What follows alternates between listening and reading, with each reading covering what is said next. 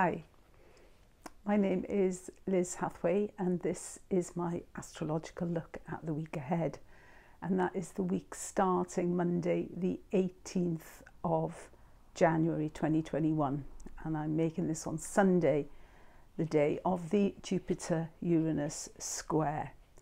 So it's good, I think, to mention that Jupiter-Uranus square because it's still going to be manifesting the first half of the coming week for sure. So what kind of things should we be actually aware of at the moment? Well, the first thing I think of importance is that the planets are still within 180 degrees of the zodiac, all of them. So this kind of tight-knit community of planets we call a bundle of planets. And certainly when the moon goes into Taurus this week, we've got an awful lot of planets at that point, with the sun also moving into Aquarius this week. We have an awful lot of planets in the fixed signs. So we have this bundle, which means we've got a narrow area of interest, if you like. Our focus can be incredibly intense, and actually we can get a lot from it because we can put our mind clearly and singularly to certain goals, right? So there's a fixity of purpose, certainly. But what we get when all the planets are in a bundle, what we lose is a clarity of vision. What we lose is this idea of the big picture.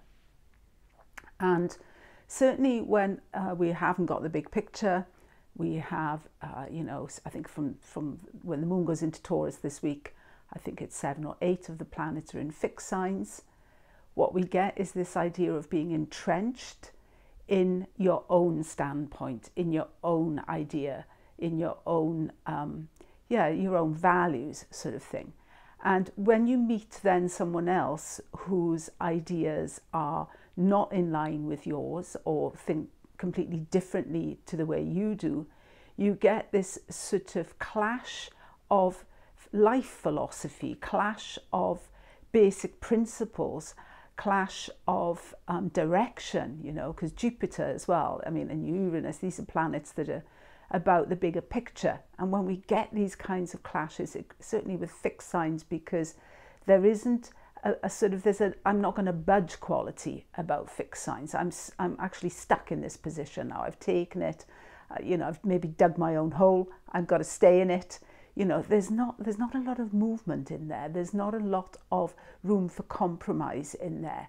And that, I think, is something we really have to be aware of, certainly this week. So let's have a look. So we've got, the week starts with the sun in the late degrees of Capricorn, sextile the moon on Monday, which is quite nice.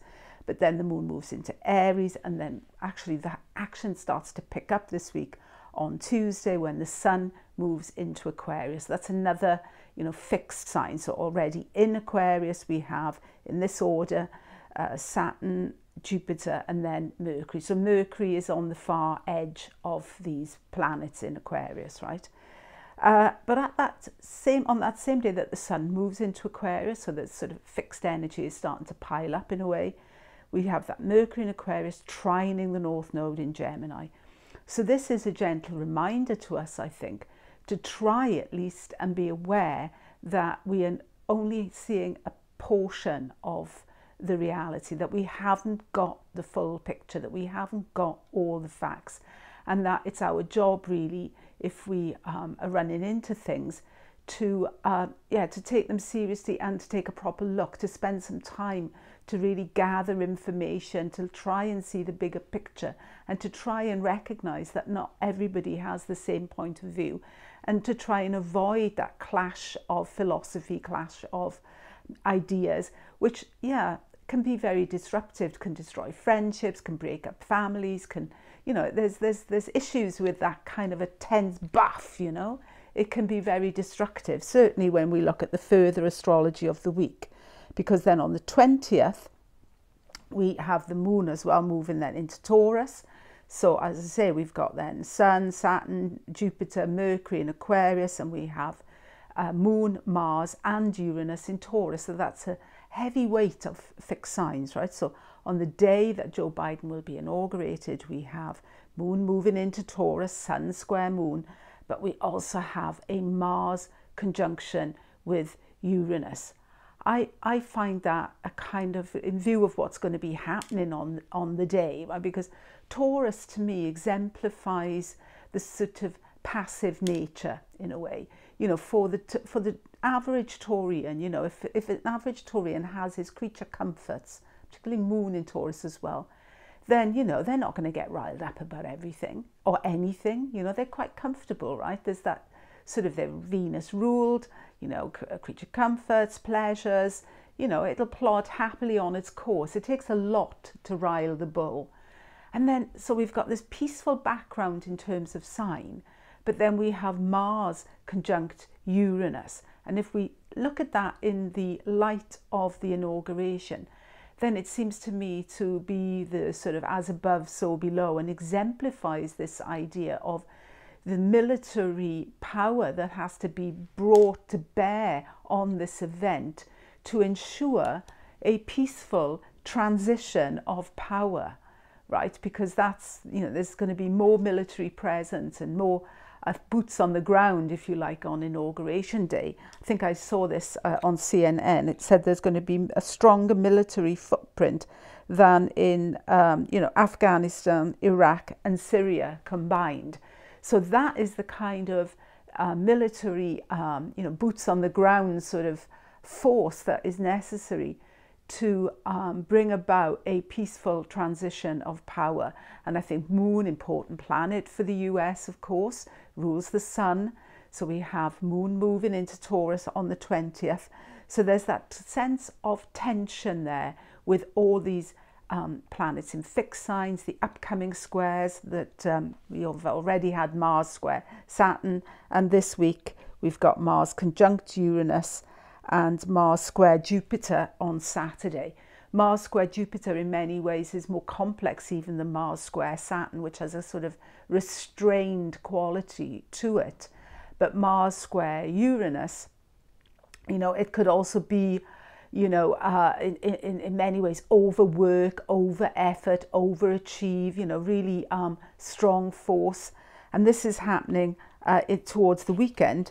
And on Sunday we have Sun conjunct Saturn. Sun conjunct Saturn, I think this is about really the consolidation of power, because for better or for worse, you know, we're going to be, I think many in the US are going to be having this huge sigh of relief that the immediate danger has passed. I mean, Saturn in Aquarius has a lot of essential value, you know, in terms of sign. It's perfectly placed. It can do the job. I think there's that whole idea of democracy, of freedom, of personal freedom. So, you know, and yeah, power is the Sun, the seat of power.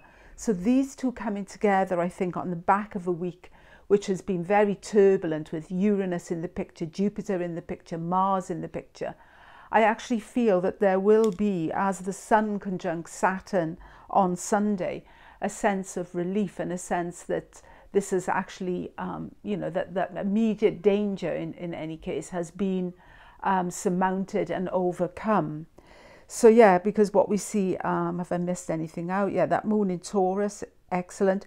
I think as well what we should look out for on Wednesday with the Mars-Uranus and the Moon in Taurus is just to check out the energy of that day, because in a way I see that as a bit of like, you know, when you go to the movies and you see a trailer for the next film.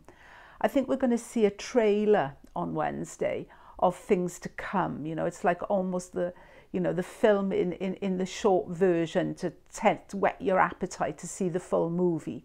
Because the full movie, of course, is going to be the Saturn-Uranus square, which runs right through this year. It's the big thread that runs through the year. That conflict between different visions of society, and that sense of, in fixed signs as well, of going to extremes really to hold on to the standpoint that you have taken. So that is the bigger picture for 2021, even though you know, it's not happening yet, but we know it's there, right? We're building up to it. So I think the Moon, as, you know, fast moving planet, On the day of the inauguration, moving into Taurus, we get the Sun Moon square, we get Mars conjunct Uranus. This is the trailer. This is the trailer.